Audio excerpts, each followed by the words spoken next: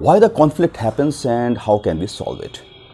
Now this is ego, we all have it, and this is optimum and this is just fine. But when this ego start to act, and maybe because of some reason you think that somebody has insulted you, even if that person has not insulted you, or you are angry on something, so that ego start to come, and then ego starts to rise and it becomes really big. And then that's the problem, because with ego the pain comes.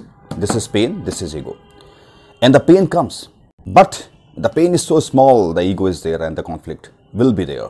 Even if the other person is trying to solve it, but even if you think that you should be solving it, but the ego is there. Even if you have understood that you have done some mistake, you are not going to solve it. Now with time, the pain will start to rise. And now when it is almost equal to ego, then you start to think that, okay, there was some problem and I shouldn't have done that. Now it is coming almost equal to it. And now we start to realize that it means nothing. Now I am just really having all this pain and there's no point of this.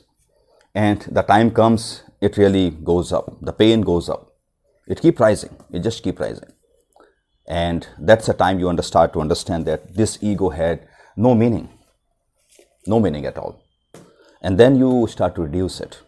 And then with it, the pain start to reduce because you understand your mistake and you start to talk about it and solve the problem.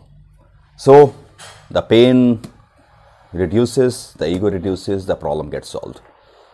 Now the real thing is that why this happens and how can we make sure that it doesn't happen. So the best thing is that keep your ego low. Ego will be there, but keep your ego low. And even if something happens, some conflict happens, the pain will come, but never let it rise. If it does not rise, there will not be any conflict, and the pain will come and the problem will be solved.